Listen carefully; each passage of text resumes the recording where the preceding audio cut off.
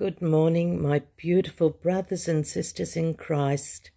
We are still here another day, and we are commanded to keep the faith of his patience.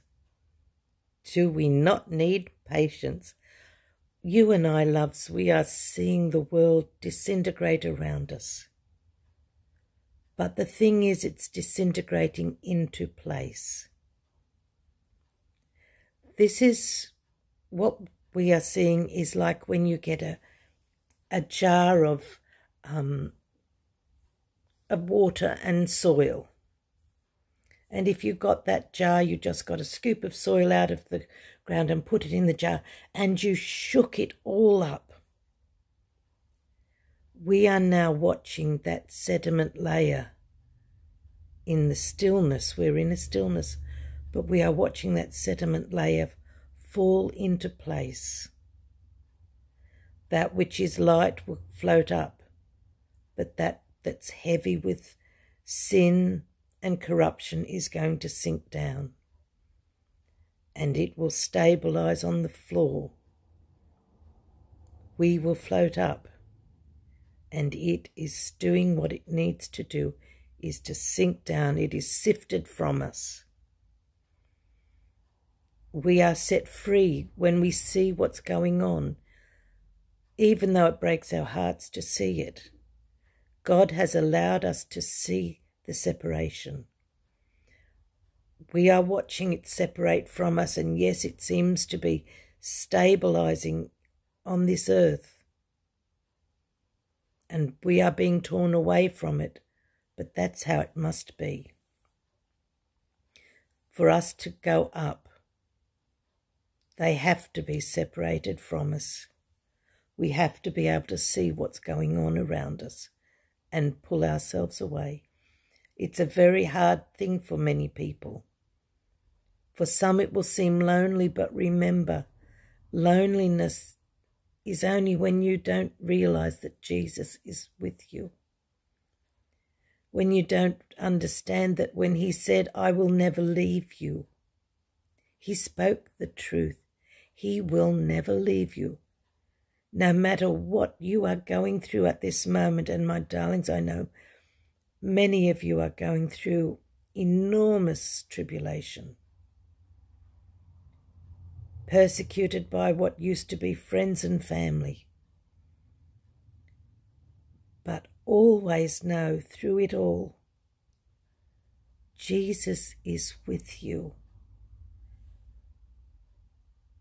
Be like the lady with the issue of blood. She knew if she could just touch the hem of his garment, she'd be all right.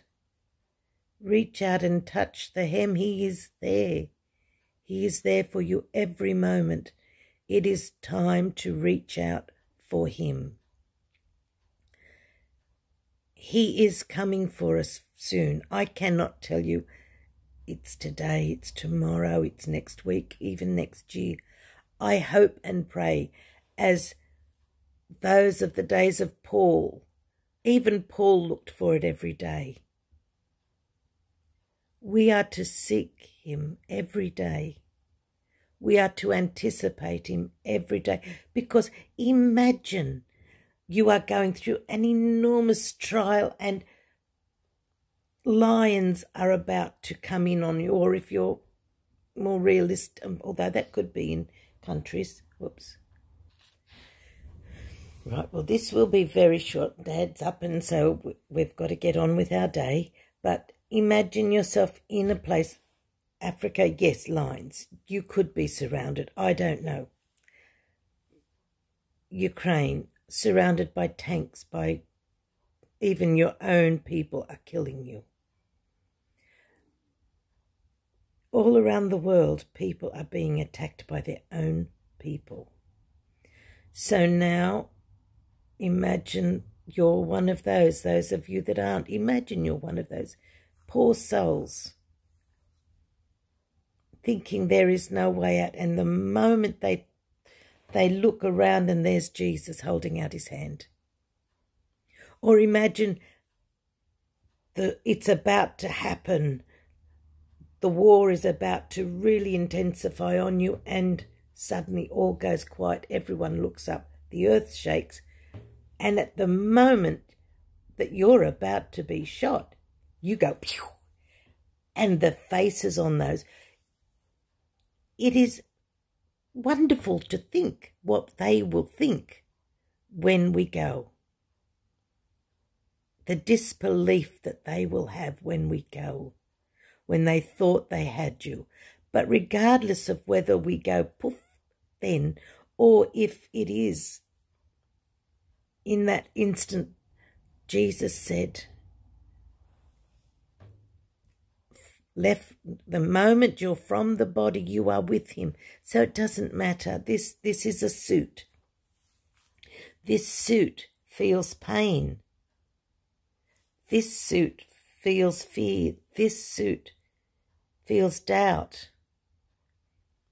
And just as the shaking is releasing us from those people around us that are wicked and have rejected the Lord, so this body will be shaken from us, only changed, and we will be free of all of those constraints that this body gave us.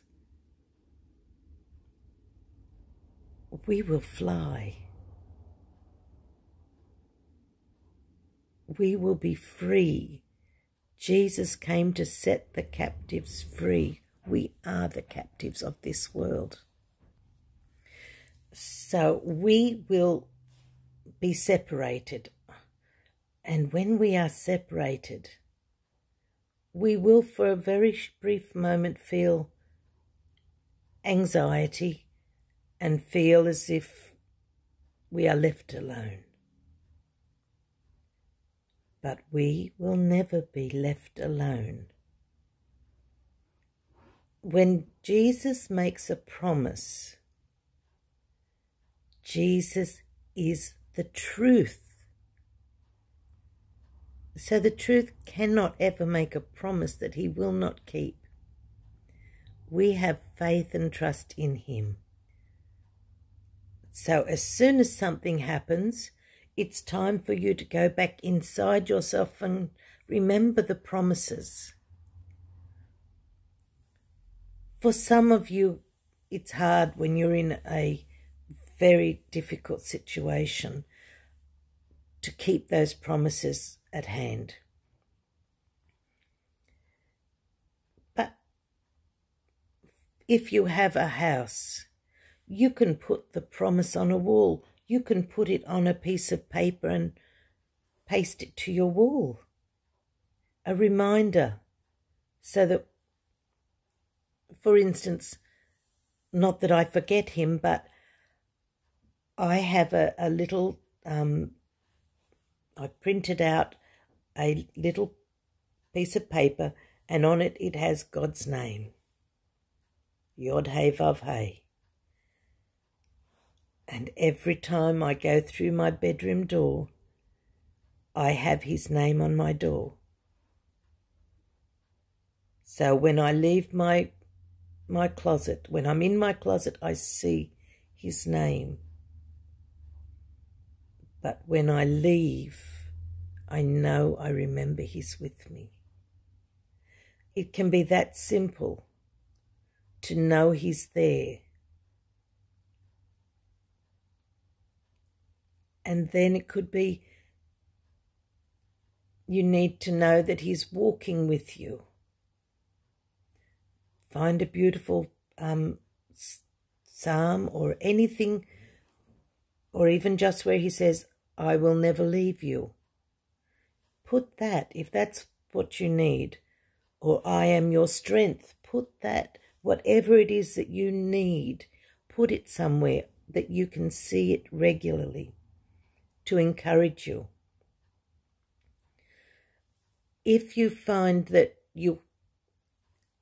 even God forbid you are homeless, and some of you have been, some of you will be again. If you find yourself in a situation where you've had to flee,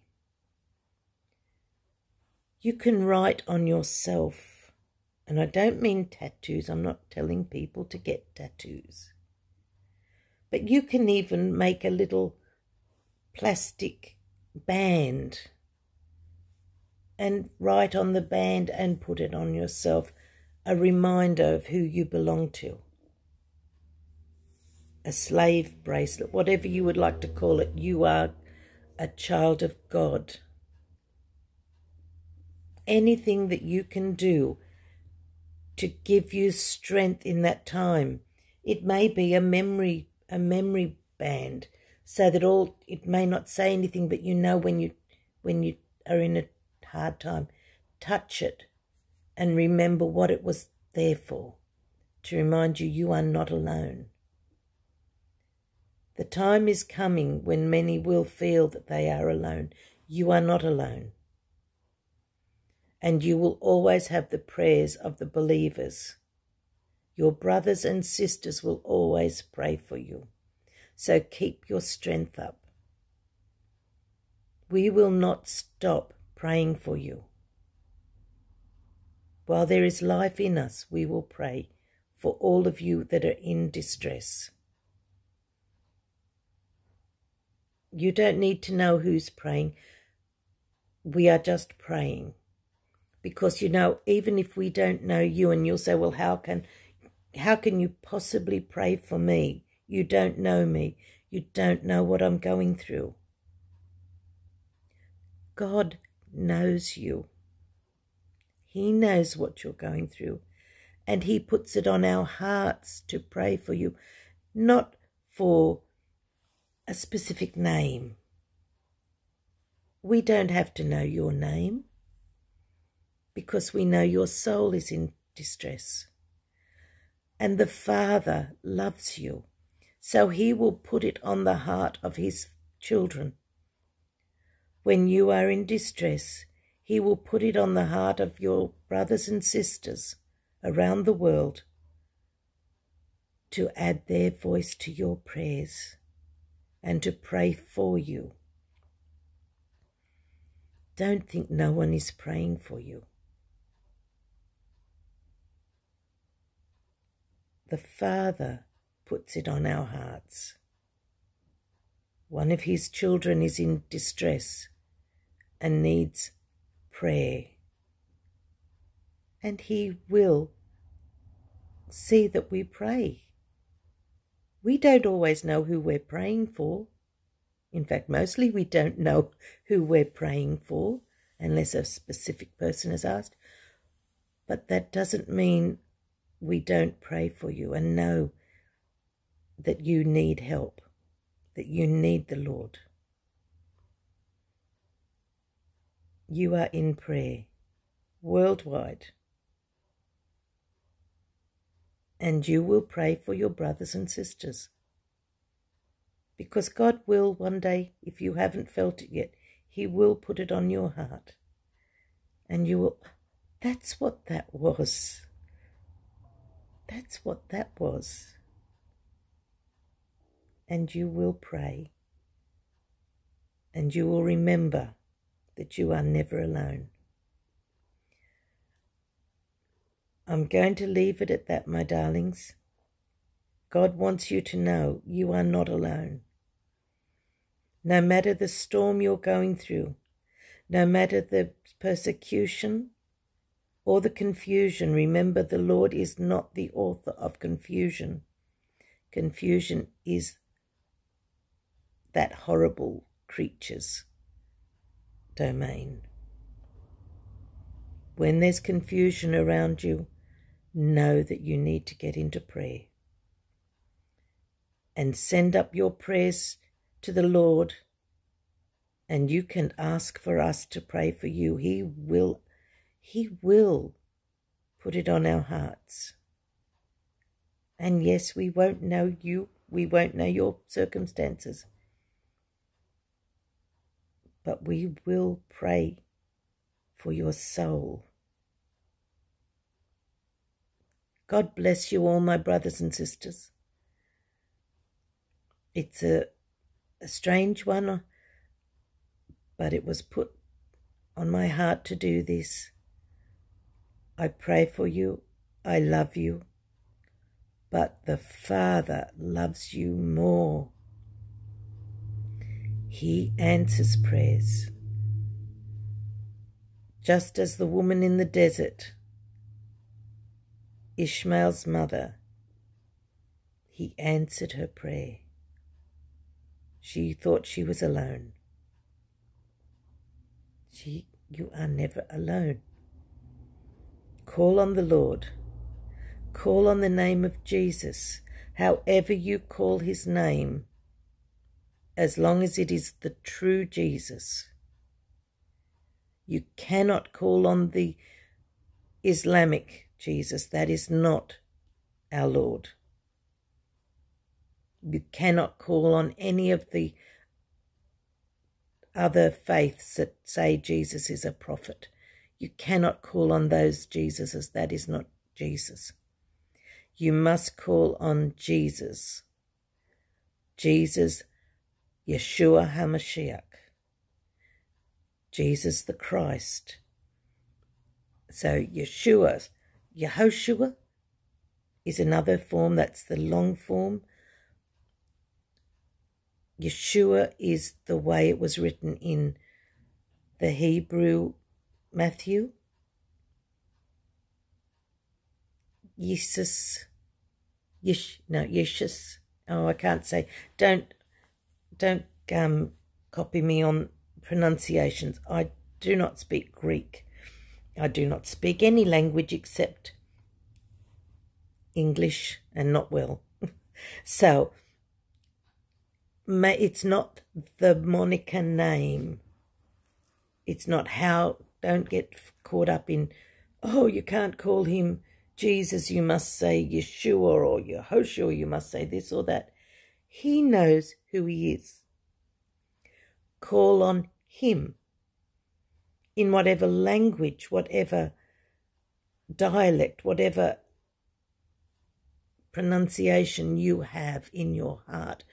Call on him, because Jesus, Yeshua, is the one and only begotten Son of the living God.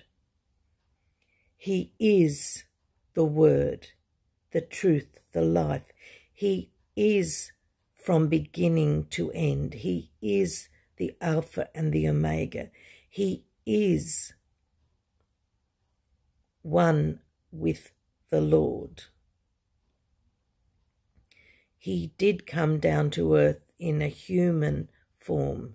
He took on humanity. He came here in the likeness of sinful flesh, although there was no sin in him. He carried our sins on his flesh to the cross. He was tortured. He was brutalized. And he was nailed to a cross. This is the true Jesus. He took our sins and the punishment for us, because the wages of sin are death, and he took the death. But because he was also God, he resurrected and conquered death, having taken every sin you've ever done to the grave for you. He came back to say, I did it for you. Now you can come with me. If you die with Christ, if you let him bear your sins and your punishment,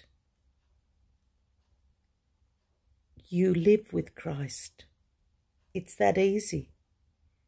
Die with him. Trust him.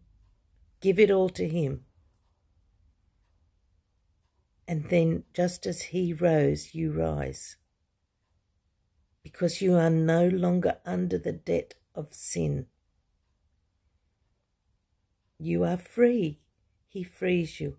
And no matter what has happened to you on this earth, nothing can compare with the freedom we get when we leave this earth. And we will see the new earth and the new heaven, because he is ours.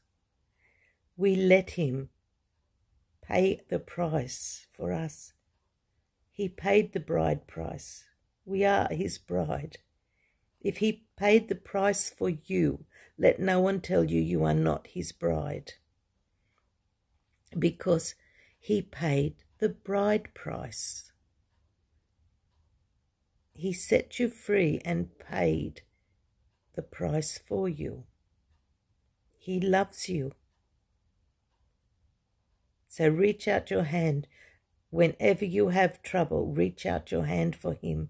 He will not fail you. The world is about to come into some terrible things.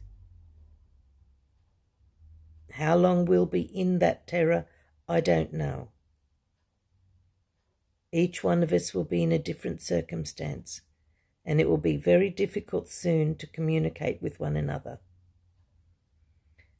But until that happens, keep connected with one another the best you can, that you may stand later knowing that until he comes, you have the prayers of the saints with you, that through everything that happens in the future, you know beyond doubt someone somewhere is praying for you. In your darkest time, you are never, ever alone. So God bless you all, my loves. I'm heading off now, and I know that I no longer give you nice, airy-fairy messages because this time is too serious. I love you, but God loves you. He has proven his love for you. I can just say the words, but you can feel God if you open your heart to him. If you know you have a God in heaven that loves you, then you know the soft embrace that you long for is waiting for you if you just open your heart to him. Oh, my loves, I get so silly, don't I? But his love for you is beyond anything a human could even describe. There is no words. But you know he died for you. He came in the flesh and he died for you. How much love is that? Knowing full well what he was doing, knowing what he was about to go through, he still did it. God bless you all, my darlings. Until I see you here or there, I still hope for there to be the first of the two. But otherwise, we'll be back together again one day soon. God bless you and love you, and may you have peace beyond all understanding when he turns his face to you. And may you feel the face of the Lord turn to you. To be in the eyes of the Lord you love every moment of every day is a wonderful feeling. Little embarrassing at times,